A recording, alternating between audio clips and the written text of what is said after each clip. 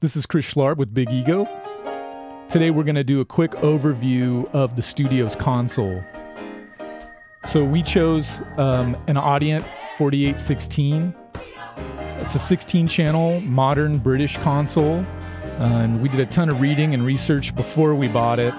But I had a hard time finding videos online that had good explanations of the routing, the EQ, what you could do with it, what records sounded like that were made on it. I think a lot of people know about the Audient preamps through their sort of lower consumer grade interfaces, the ID 44, 22, and 14, and so on. And the preamps sound the same to me. I think they even market it as being the same pre's in the console as in any of their consumer grade products. So to me, the preamps on this board sound fantastic. The example we're going to use today, this track that you're hearing, is the Christian Fellowship Chorale. This was a live session and record that we're working on here at the studio. The chorale is under the direction of Maestro Timothy Williams, and I just wanted to thank everyone in the chorale and Tim for allowing us to use this track. As a Long Beach guy who used to play in the gospel choir at Jordan High School, this record means a lot to me, so I'm glad that we're doing it here and doing it the way that we make records at Big Ego, which is we have everybody in the room for the most part at the same time.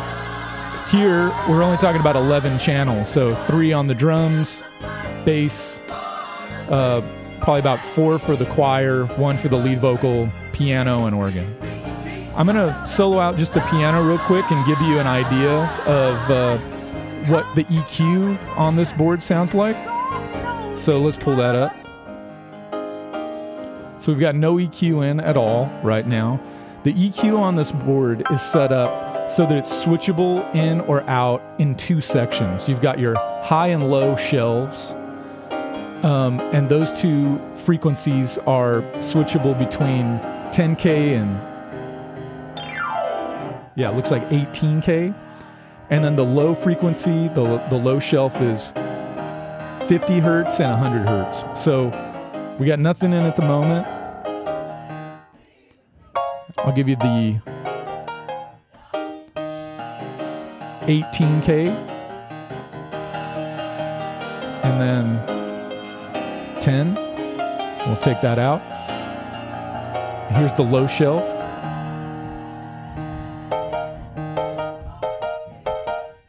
So that's 50 hertz, and there's 100. We'll take that out, and let's do the upper mids. This is at the full wide bell, and then we can sweep.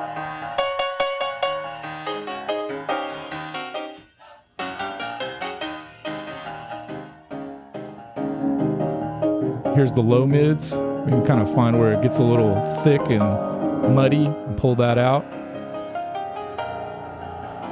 We'll bring in the organ and drums, bass. So one thing I just wanted to point out here is that everything was tracked live. We had drums in the ISO with 3 mics. Bass was DI'd, piano and organ cut live, and you can barely hear, you know, a 25-person choir singing right next to these instruments. It's bringing everything in. So each channel strip on this board, you know, you've got your preamp with the Phantom, phase, high pass filter, tons of routing options.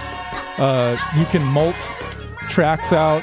You can combine 2 or 3 channels into a single channel for capture. Let's say you had like a bass cab and a DI and you just wanted a single channel. Well, just run them to the same fader. Each channel then has 6 aux sends, 2 Q sends, short and long throw faders, each with their own pan, solo, and cut.